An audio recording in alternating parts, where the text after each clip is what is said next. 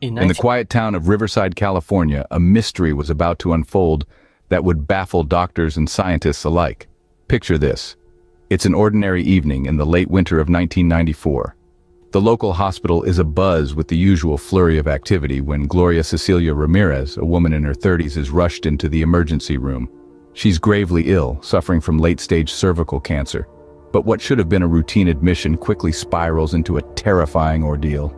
As doctors and nurses swarm around Ramirez, things start to go sideways. Medical staff begin falling like dominoes, collapsing, gasping for breath. Confusion reigns as the situation rapidly descends into chaos. The emergency room, a place of healing, turns into a scene straight out of a horror movie. It's not the sight of Ramirez that's causing this bizarre reaction. It's not her symptoms, nor her distress. No, it's something far more sinister. It's her very body, her blood that's causing the staff to buckle and faint. Exposure to her is like exposure to a toxic substance. 5 of the people tending to Ramirez are so severely affected that they require hospitalization themselves. The rest are left shaken, bewildered, and grasping for answers. What could possibly cause such a strange and alarming reaction? This isn't a tale of a contagious disease or a virulent strain of virus. This is something else entirely. This is the story of the toxic lady, a woman whose very presence could seemingly poison those around her.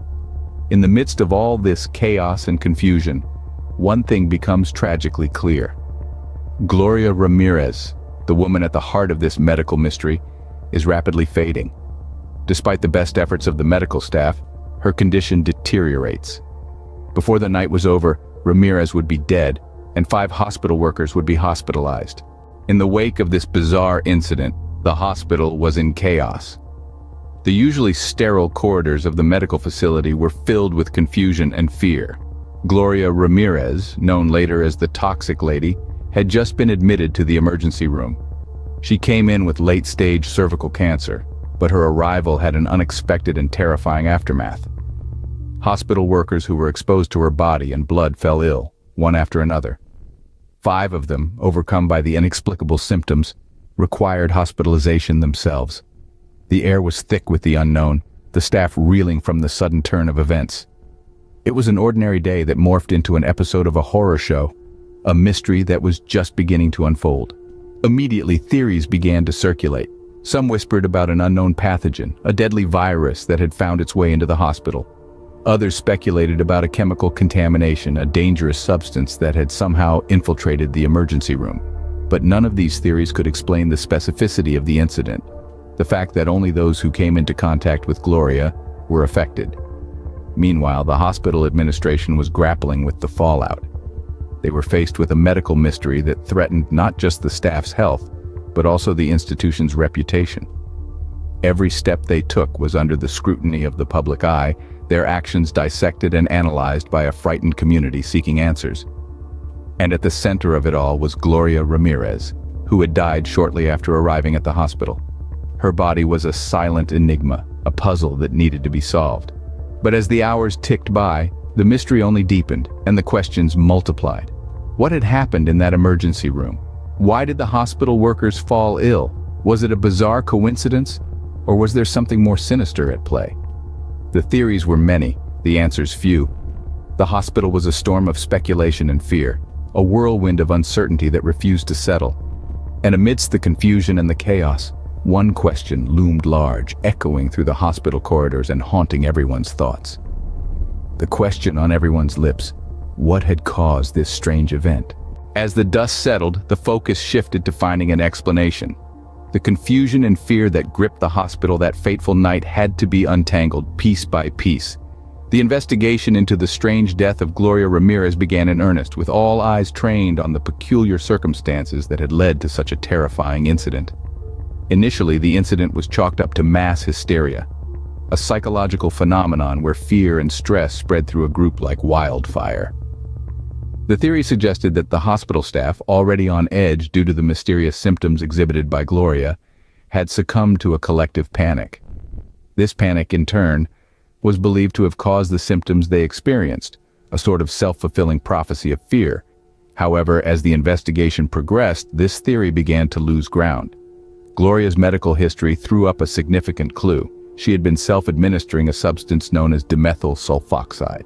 This chemical, commonly used as an industrial solvent, had been found in Gloria's system. It was speculated that under the intense conditions of the hospital emergency room, this substance could have converted into a toxic compound. Could this have been the trigger for the bizarre symptoms experienced by the hospital staff?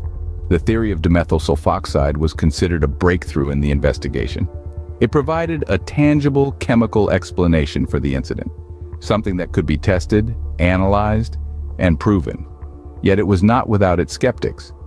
Many questioned how such a reaction could occur so quickly and so violently.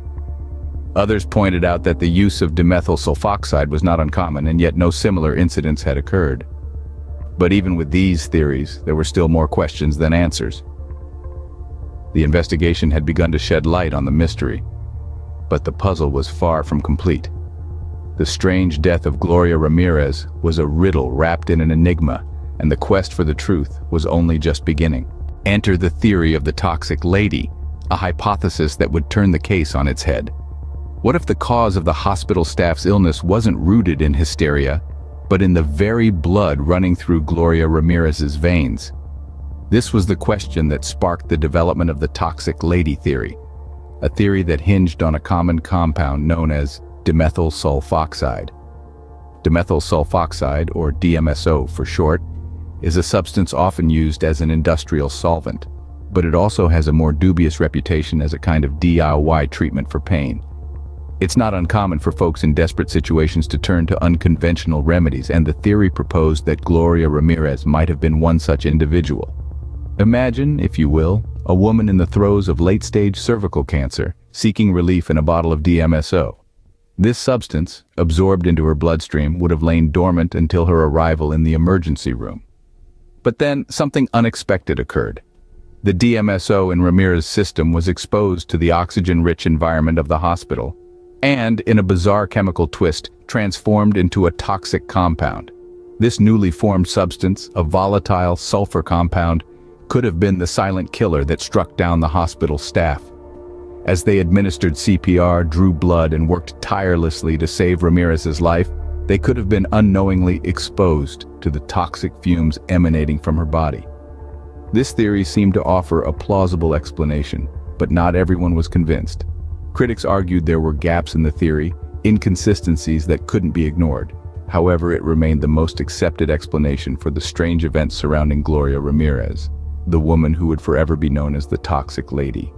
As with any mystery, the case of Gloria Ramirez was not without its controversies. Despite the Livermore's theory presenting a plausible explanation, many found it hard to swallow. The idea of a woman's body producing a toxic substance potent enough to hospitalize 5 staff members was, to say the least, far-fetched for some. Critics argued that the theory was more science fiction than medical fact, raising doubts about its validity. As the controversy brewed, an independent autopsy was conducted on Ramirez's body, further muddying the waters. The results came in stark contrast to the original findings. They suggested that Ramirez had not been using dimethyl sulfoxide, contradicting the very foundation of the toxic lady theory. This bombshell left many questioning the official version of events. The independent autopsy also raised questions about Ramirez's cause of death.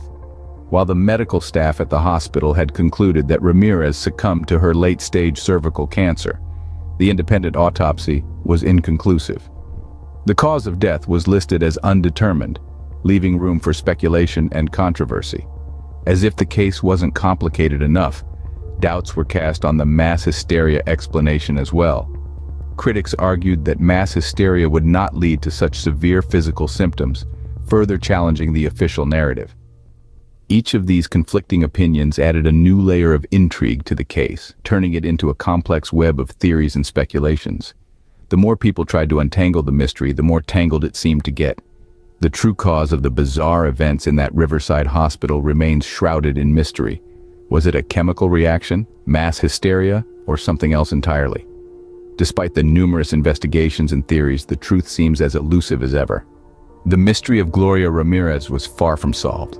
In the end, it was Livermore's chemical reaction theory that would gain the most acceptance. This theory, which seemed as though it was plucked right from the pages of a science fiction novel, suggested a chemical cocktail so peculiar it could only have been concocted under the most extraordinary circumstances. Livermore's theory proposed that Gloria Ramirez had been self-administering a substance called dimethyl sulfoxide, commonly known as DMSO. This is a powerful solvent often used as a home remedy for pain. The theory suggests that when the paramedics attempted to revive Ramirez using oxygen, the DMSO in her system would have converted into dimethyl sulfate, a potent and harmful chemical. Now here's where things get truly chilling. When the emergency room staff were exposed to Ramirez's blood, the dimethyl sulfate would have evaporated into the air, causing those who inhaled it to experience symptoms such as nausea, convulsions, and even paralysis. As terrifying as this theory may sound, it provided a plausible explanation for the bizarre symptoms experienced by the hospital staff that fateful night. Yet, despite its plausibility, Livermore's theory was not without controversy. Critics pointed out that the amount of DMSO needed to create a sufficient amount of dimethyl sulfate would have been significantly more than what Ramirez could have possibly administered to herself. Moreover, the rapid conversion of DMSO to dimethyl sulfate as proposed by Livermore is not typically observed in medical literature. Nevertheless, in the face of such a baffling mystery, Livermore's theory presented a semblance of understanding. It offered a scientific explanation to a situation that, at first glance, seemed to defy all logic and reason. Though it may not offer a definitive answer, Livermore's theory remains the most accepted explanation to date. For many, it provides a comforting sense of closure to a case that continues to baffle and intrigue us to this day. The case of Gloria Ramirez has left a lasting impact, raising questions about hospital safety and the dangers of self-medication. The incident that unfolded that fateful night in Riverside, California, was more than just an eerie tale. It was a wake-up call, a stark reminder of the potential dangers lurking within the confines of our own bodies and the risks we take when we tamper with them. Gloria's case transformed more than just headlines. It transformed hospital protocols across the nation.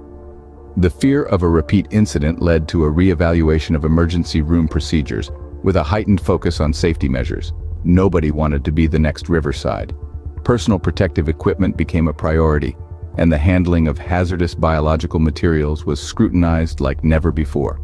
But the legacy of this case is not confined to the sterile walls of hospitals. It spilled over into our homes, into our everyday lives. The speculation that Gloria was self-administering dimethyl sulfoxide, a substance that may have turned toxic within her body, raised red flags about the risks of self-medication. It served as a grim reminder that our bodies are complex machines, not to be trifled with by unqualified hands. Beyond the tangible changes, Gloria's story continues to grip the public's imagination. It's become a part of our cultural consciousness, a chilling tale whispered in the corners of the internet and explored in countless articles, documentaries, and podcasts. It's a story that continues to captivate, to baffle, and to warn us of the dangers that can lurk in the most ordinary places. The case of Gloria Ramirez serves as a chilling reminder of the mysteries that can lurk in the most unexpected places. As we delve into the unknown, we must remember to tread with caution, for the ordinary can quickly become extraordinary and the familiar can suddenly turn frighteningly unfamiliar. If you enjoyed this strange mystery, then check out our next video about the mystery vanishing of Muara Murray. There's still no leads on this case, so give this a click now.